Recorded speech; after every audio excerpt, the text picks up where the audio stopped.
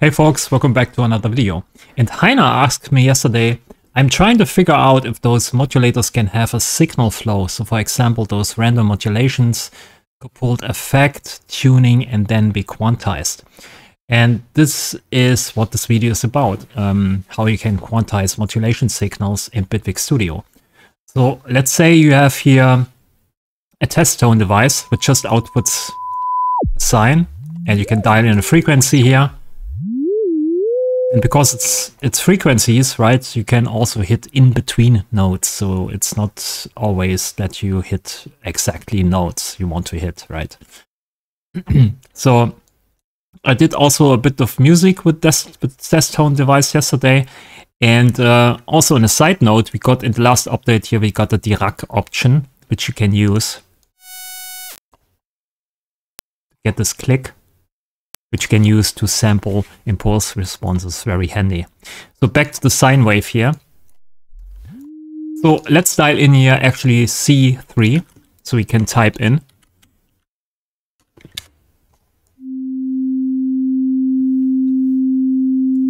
And yeah, we need to modulate now here the frequencies with the random mod. Let's go to 16 notes.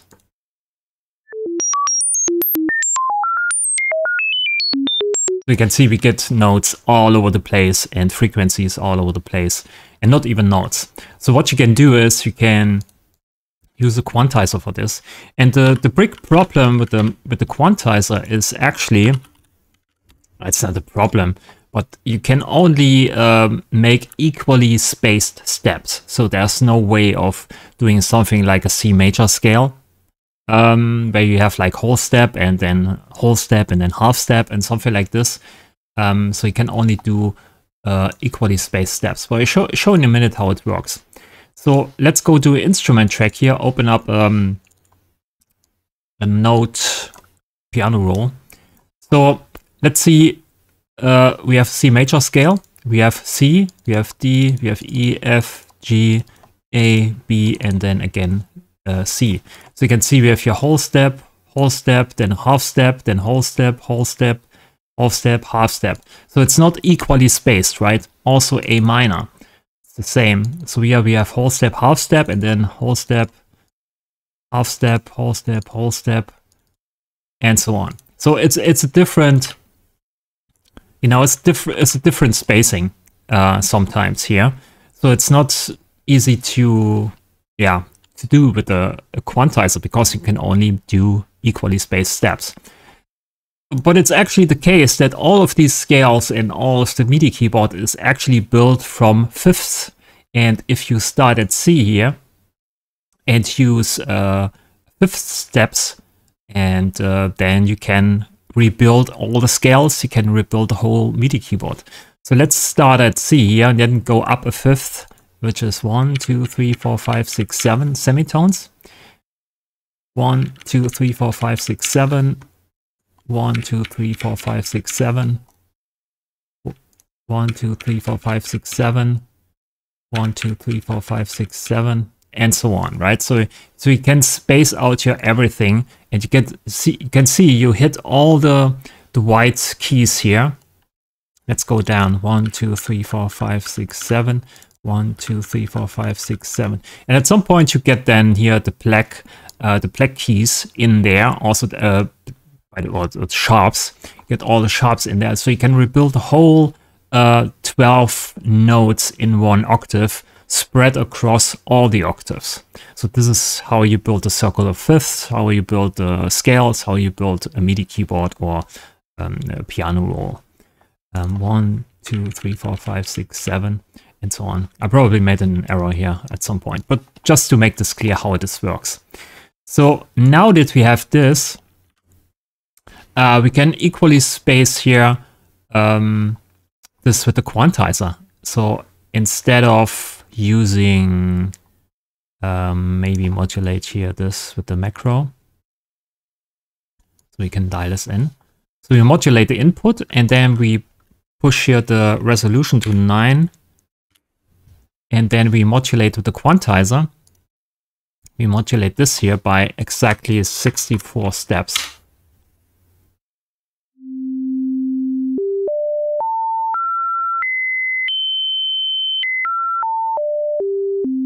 You can see here when we go up, we start at C4. Next one is G, exactly like I showed you on the piano roll. Next one is D, A. And you can see we have a small little drift here. We drift off these keys. And I think what this is it's just intonation. We divide basically all the octaves into equally spaced steps. And that's not what's happening on the piano, or actually in an equal temperament, where you have like a small little correction in there to make it, I don't know, more Western sounding. I don't know why it's, I have no idea about the history of that. So what we can do is we can correct this here by typing in 9.015. 9.15 exactly.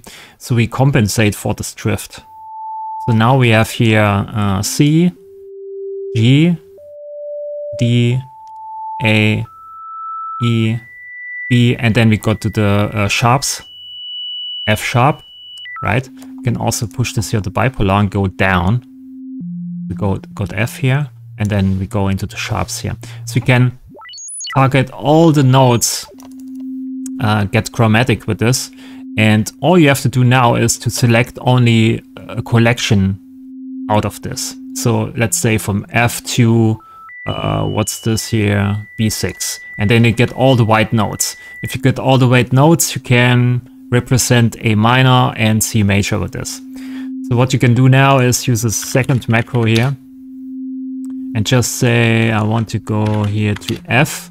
It's the first white note. The next one is A sharp, so it's 15, and go up here up until B6, because the next one is F sharp, so this one. And you can target basically with this slider here all white keys.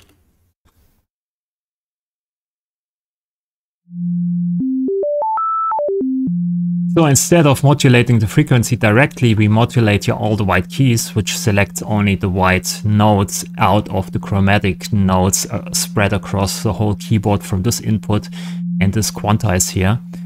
So just modulate this. And now we basically get all the notes of A minor or C major.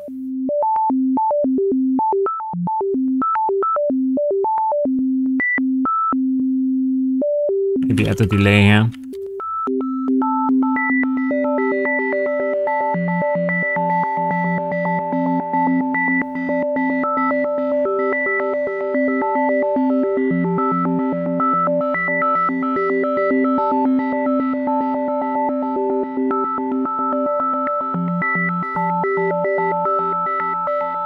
So this is the order here.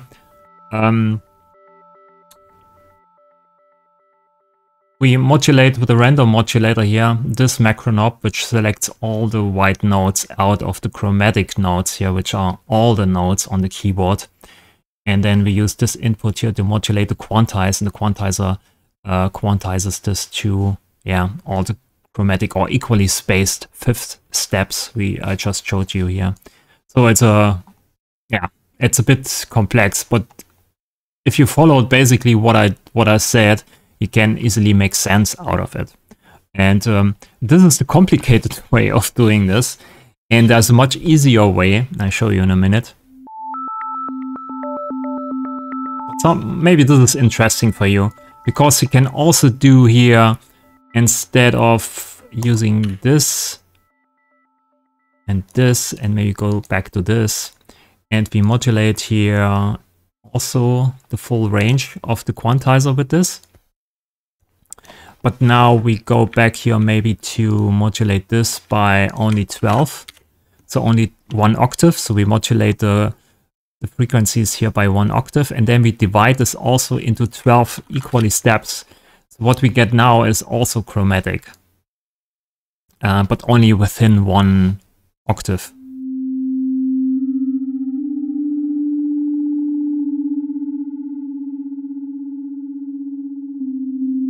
Right, so we have here C, C sharp,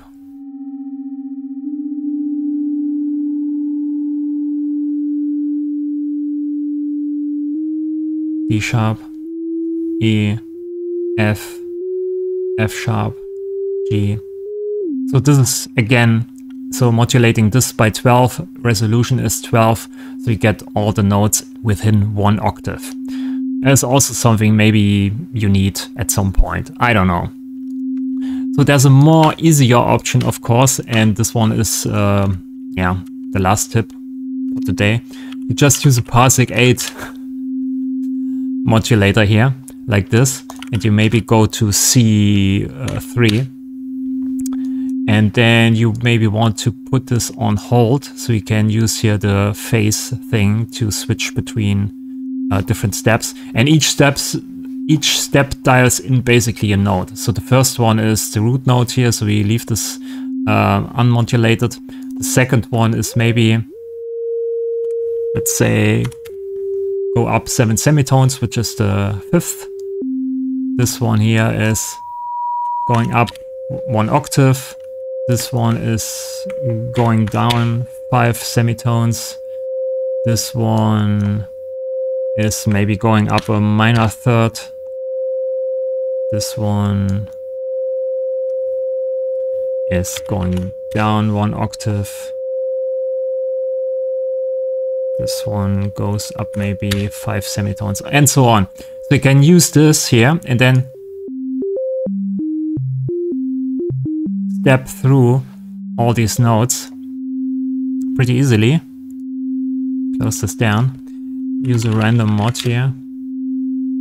And then modulate with the random mod here. Just a phase.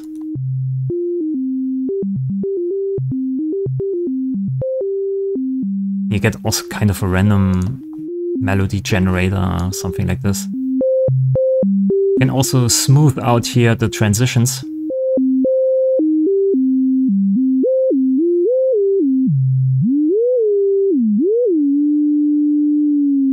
So you get these bending sounds. You can also use a LFO here, something like this, and modulate the volume.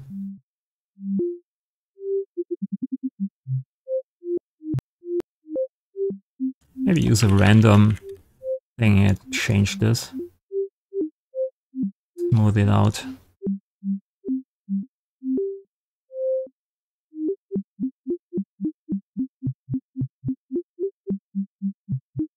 Yeah, maybe also modulate here the speed. Or actually not the speed, the time base.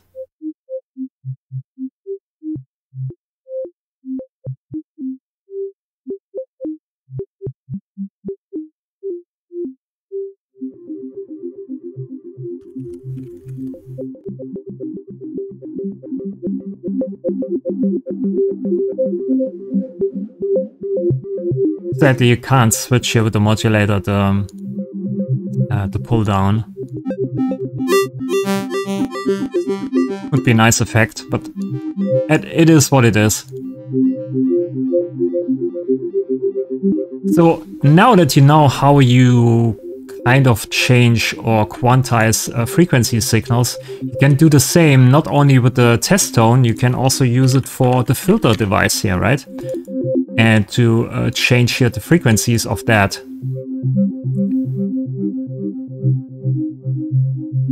So maybe use a quantize here. Dial in the resolution of 9.15. You can easily remember this, right? Then modulate this here by the amount of 64. Then use a macro knob here. Modulate this.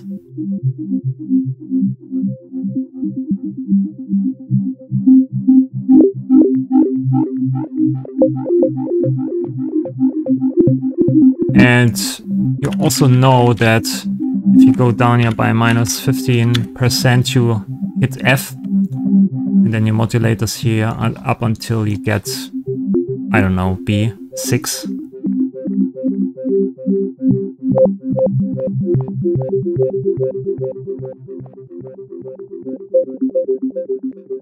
There's a random here.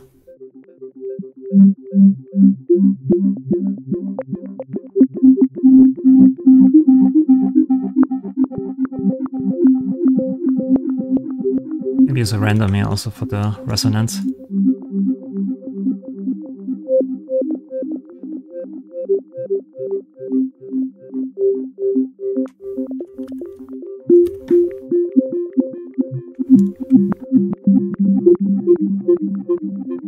You get nice little texture sounds, clicks in there.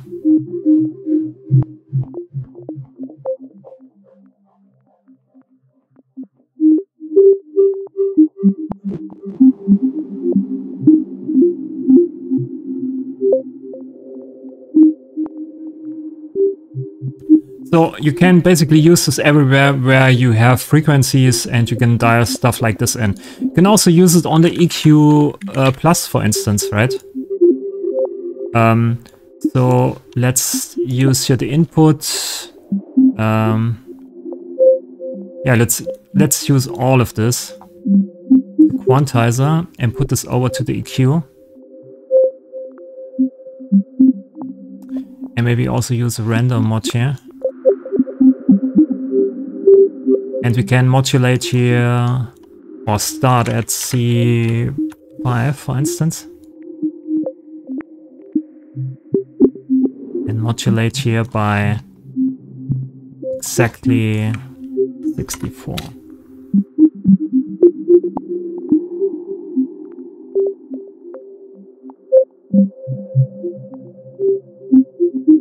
I'll maybe go down to C2.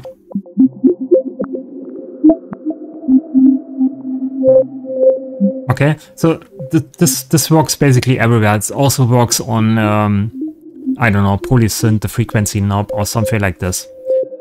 It gets a bit harder when you use it for VSTs.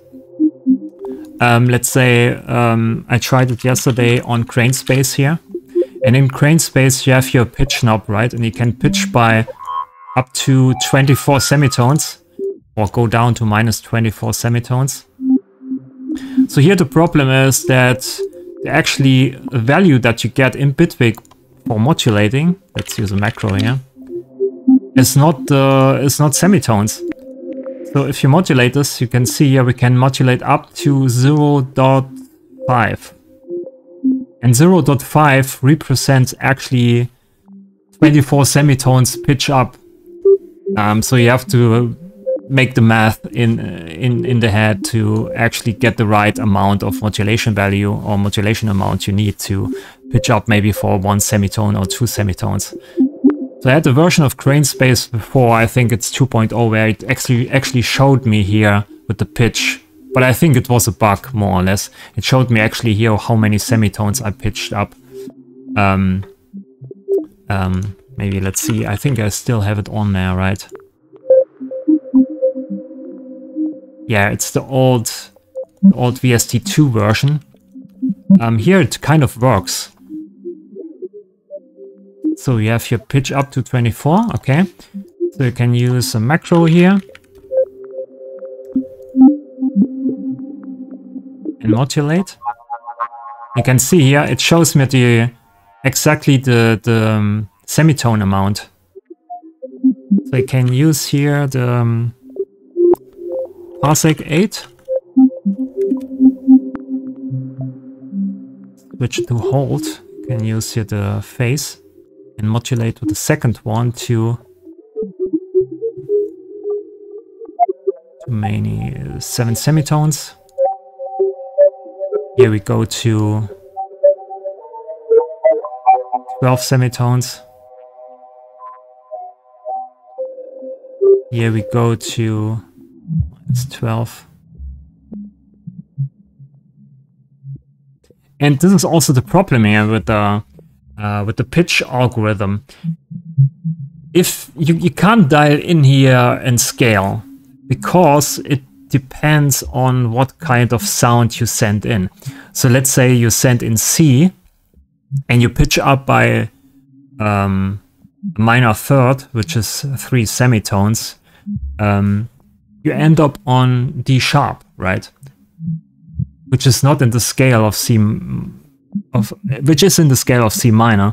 But if you send in actually, I don't know, a B, which is 1 step lower, a B, and then you go 3 semitones up, you end up on D, which is not in the scale of C minor. So it's actually advised when you go in with rich harmonic material, you can only pitch up by maybe an octave, or go down an octave, or go up maybe 7 semitones, or, you know, something like this works, because it's a perfect fifth and a perfect fourth and a perfect octave works.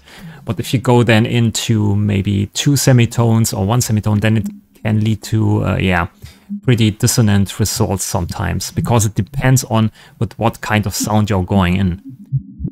Here with the frequency knob and with this kind of stuff, it's not really that important because it's absolute. But this one here, it's a pitch algorithm which is relative. So when you send in a B and shift it up by 3 semitones, it leads to different results, right? It's a bit hard to explain actually in words, but you probably know what I mean. So here we go, maybe 24 semitones up.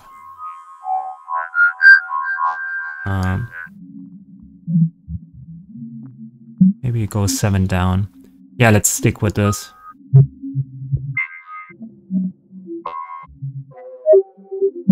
So now we can modulate here with the random knob. Again, the phase.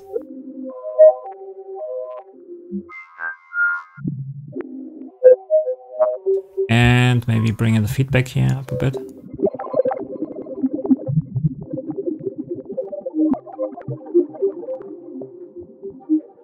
Make this a bit slower. Bring this maybe in front of the delay here.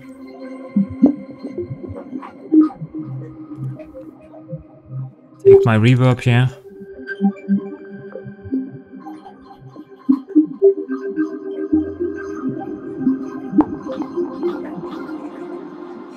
So you get nice musical results. And I also showed you the problem with VSTs.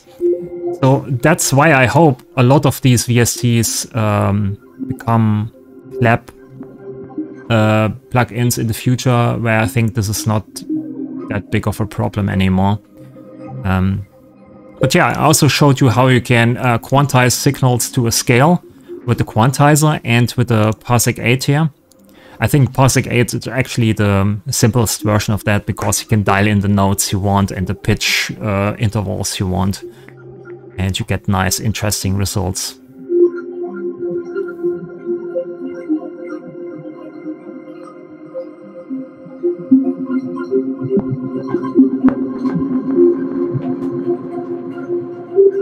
Okay. So yeah, guys, I hope this was a bit helpful for you. Thanks for watching. Leave a like and subscribe to the channel. Thanks for watching, and I'll see you in the next video. Bye.